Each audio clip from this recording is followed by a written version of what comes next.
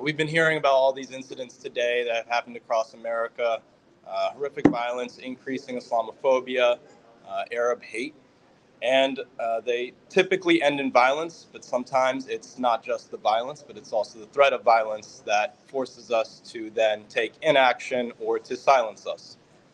As many of you probably have been doing, I've been going to many of the protests throughout DC. One time coming back from one of the protests, coming home on the metro, my wife and my 1-year-old child met me there to walk me home, and a car pulled up next to us, and I thought I heard some racial slurs. His music was very loud, and so my wife said, "No, it's just his music's on loud. I think he's just singing along with it. You're just hearing things, you're being paranoid." So we kept walking, and about a couple blocks from our house, he pulled into an alleyway, which cuts off the street on our intersection, rolled down his window, and began to spew more racial slurs.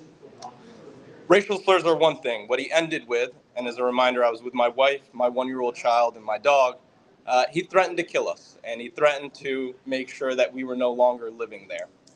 Of course, my first action was to move my kid behind us, and I tried to follow him to get his license plate. We reported it to the police. It was labeled a hate crime. They unfortunately never found him.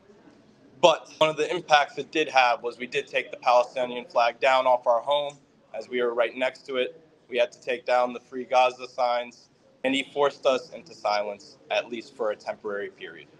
I won't lie to you, I never thought something like this would happen to me. I live in a pretty close-knit community, and it still happens. So it's painful, but it's a reminder that what we are doing is only a fraction of the price that we pay.